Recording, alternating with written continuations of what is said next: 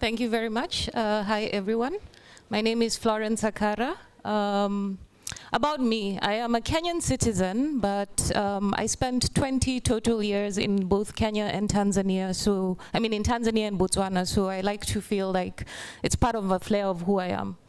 I'm a corporate lawyer. I worked for 5 years doing corporate law before branching out into social enterprise management, where we were doing menstrual health education.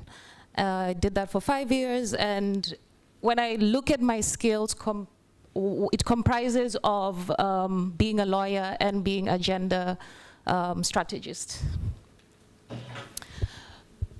So when it comes to data, honestly, I feel very scared of data. I'm very shy about it. When I was working in the nonprofit sector, I worked with a data team. My job was mainly coming up with stories, understanding the patterns, why people were behaving or, you know, responding to the data in the way that they did. Like when we went into the field, you know, like the kind of engagement we got from the participants. So observation of the participants and understanding what patterns they had engaging with the people who were collecting data, and also the kind of models in which we were using to collect the data. The program model which we were operating with in Kenya and Tanzania was predominantly using local facilitators. Local facilitators would collect the data, would have a better understanding of the cultural patterns, and, you know, spend enough time and, you know, have a context and understanding of what the situation in each community is. So it made them more sensitive, which I think is very important when you're collecting data, because sometimes, particularly if you're dealing with sensitive issues like gender, you can find that people become apprehensive to when you're collecting surveys and trying to ask them all sorts of questions. Why decolonization? So I picked this up not only from you know, the experience of the participants in the field, but also from my own experience with my fear of data.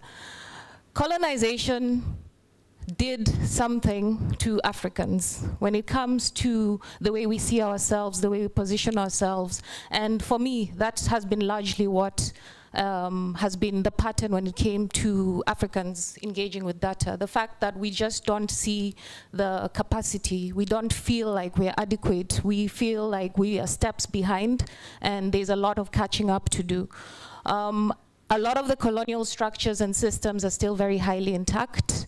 You can see this particularly in the way we treat women, you know, like the way we engage with non-Africans in the field.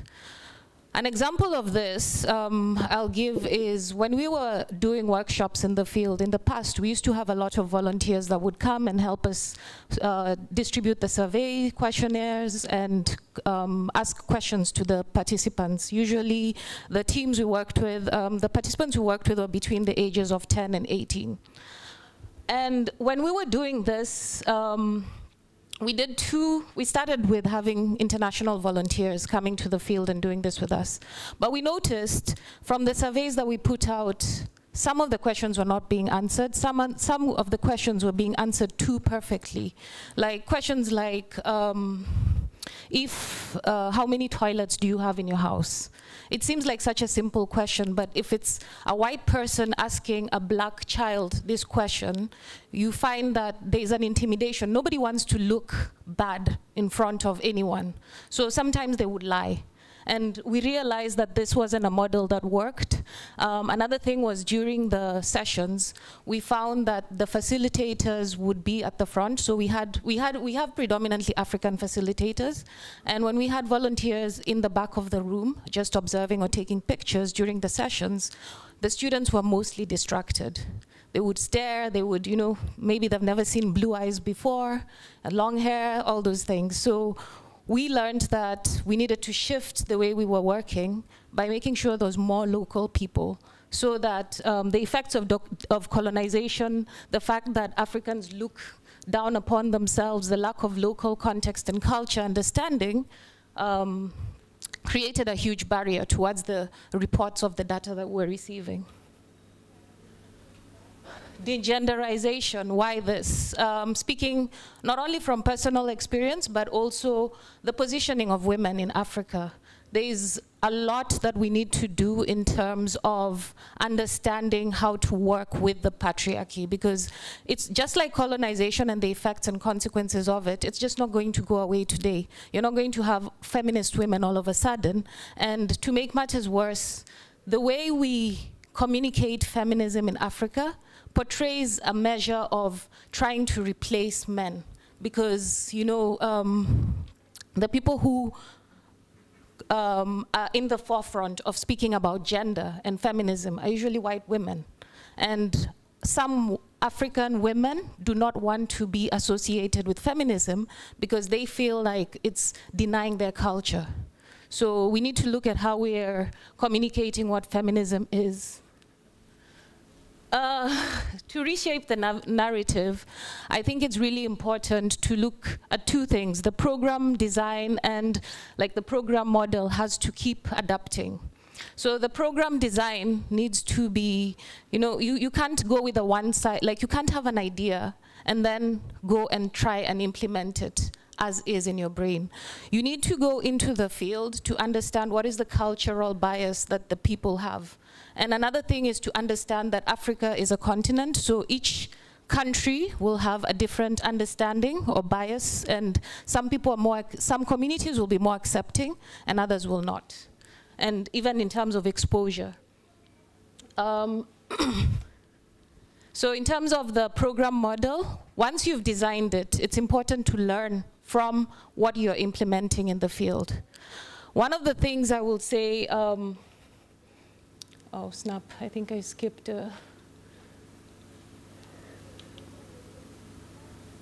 Yeah, one of the things we learned in this picture, it's not very clear, but I'm here with some boys. Previously, we used to do menstrual health programming just for girls. And we learned from that model in that, you know, girls were very happy to learn and understand, and they picked up our model very easily. But when they went back into, you know, the community and something happened, boys were the first ones to laugh, particularly if they stained themselves during their period. Boys were the first ones to laugh at them. Boys were the first ones to ridicule them, to tell them that now they're ready to have children, and, you know, just shame them and make them feel like they're less worthy because they're having their period. And when we decided to shift the model to educate boys, we learned that boys are also now very interested in contributing to make sure that boys, that girls feel safe, because now they understand that periods are just normal. It's not an affliction, it's not a disease, it's not an ailment of any sort. So based on my understanding and my experience in the field for the past 5 years, I think that this is the best program model for accurate data collection, particularly if you're talking about gender. Make sure there is male engagement and women empowerment so that you can break down those patriarchal models. You can also make sure that the language, local culture, and local authorities are also involved, because this is the only way you can make sure that there's ownership, true ownership and true willingness to engage, and also for the community to feel like they also want to learn and grow from the challenges that they're facing. They will also help you come up with the solutions, because in most of the cases, even including boys, it was the boys who said, like, we laugh at them because we don't know what's happening. Yeah. In a nutshell, that's what I've been doing for the past 5 years. And if you have any questions, I'm here.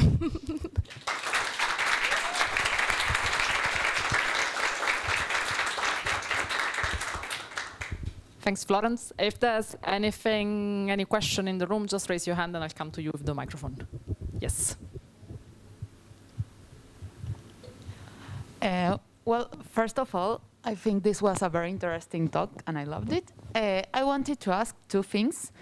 I don't know if I missed it, but I wanted to know more about the menstrual program itself. Like, what do you teach and what kind of resources do you give kids? I don't know if it's only for kids or also for teenagers.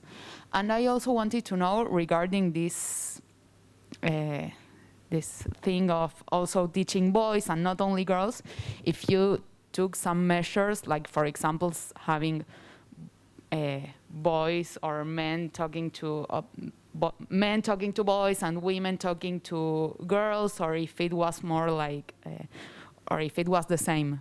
Okay, I guess I can answer that by telling you what the current model looks like, because the current model has been refined. In the past, we didn't have any boys, we didn't have any men, but now even in the community session. So the program model at FEM, we were working with 10 years old to 18-year-old girls initially. And it's a 1 year long program. 1 year long program and data collection cycle.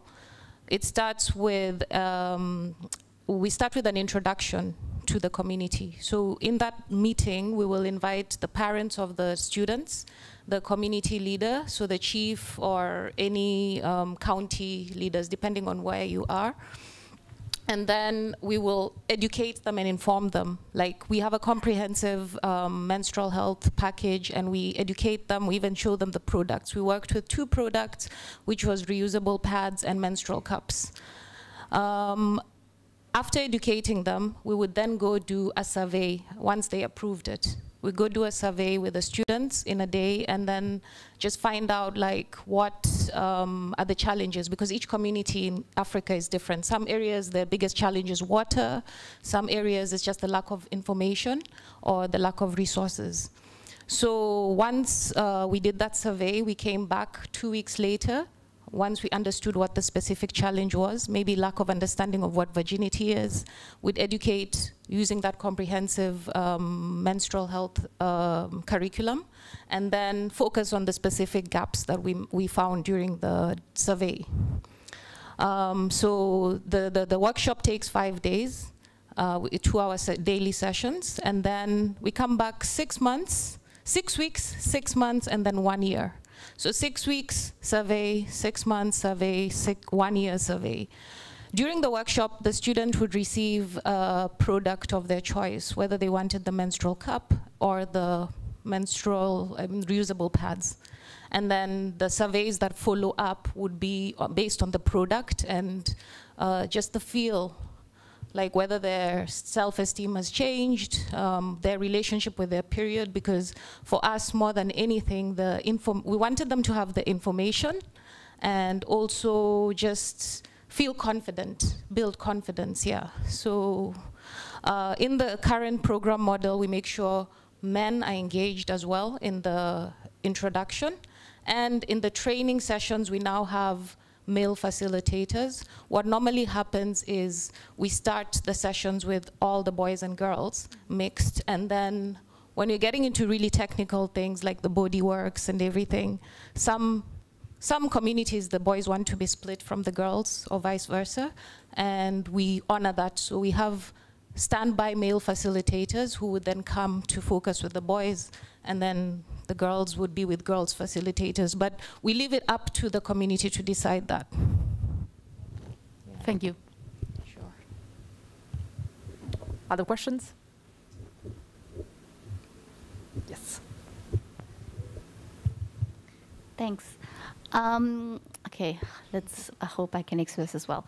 So I've noticed that within Africa, a lot of the problems or issues that we work with, so basically menstrual health, etc. A lot of it comes from cultural issues. So even though you are educating kids, there's that big cultural issue or this cultural mindset that maybe the menstrual cup is bad for you. And certain things are right, certain things are wrong, boys shouldn't learn about it. And it's been taught generation to generation. And then you go into schools or whatever, and then you try to educate kids, but they still have, like at the back of their mind, they remember what their parents have taught them, what their grandmothers have taught them. Mm-hmm. So how do you actually deal with that? And is it an issue that you see, or are kids more open to now unlearning? Yeah, well, kids are always, I feel like, in our experience, kids are always very quick to pick up the new things, particularly the menstrual cup. They're always very excited. But we noticed that in the previous model that we would have the kids taking the cups after doing the workshop. They're like, yes, I want to try this. Then they'll go home and their mother will be like, no, you can absolutely not try this.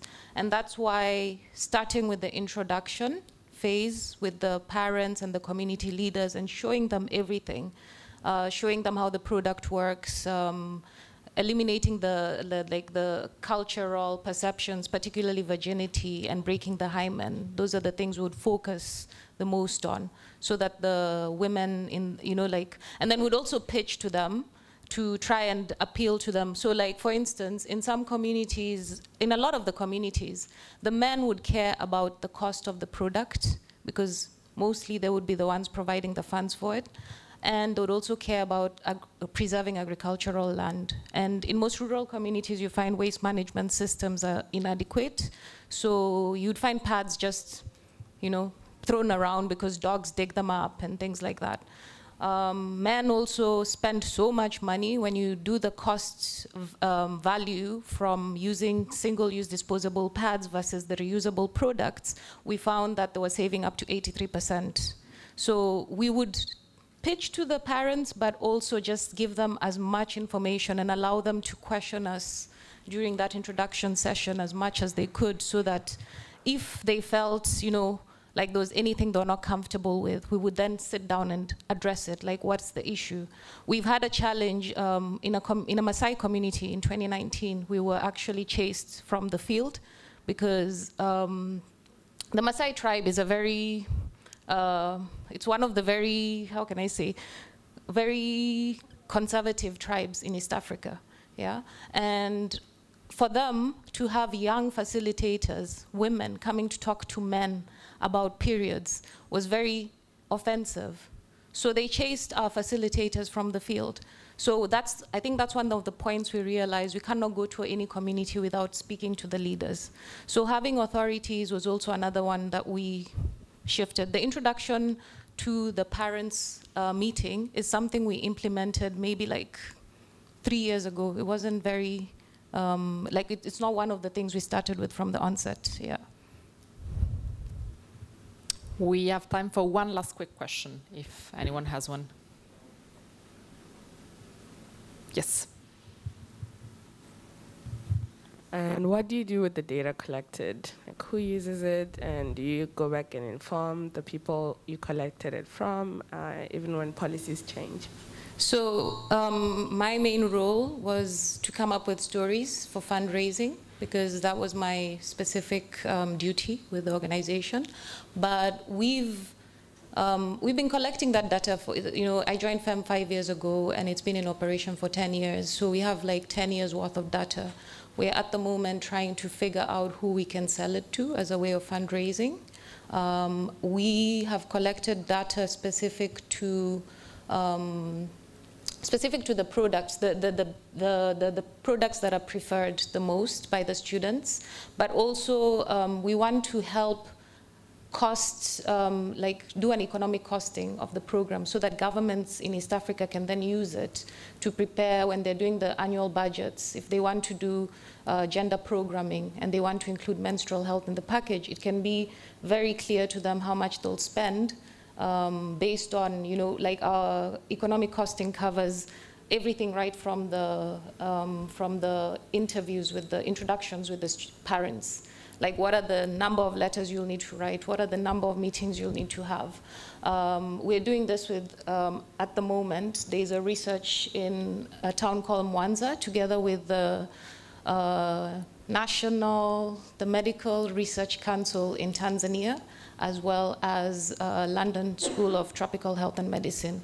So we are not very, how can I say, I'm not a data person, and we're not very comfortable with the data to just freely use it yet. So we're still trying to figure out ways. So yeah, hence the process of figuring out, we're figuring out how we're shopping to see who we can sell it to, but also through this research, we hope that the report would advise governments in East Africa how they can continue managing their programs without like funding other nonprofits, or like other nonprofits just, you know, continuing to, what's the word? Sorry, but like we feel that there's a lot of money that goes into investing in gender programming for menstrual health, but there's no impact at all. So we feel that this model and this data should be able to give that insight on how to make a more impactful program. Like, yeah. Thanks very much, Florence Akara. Big round of applause.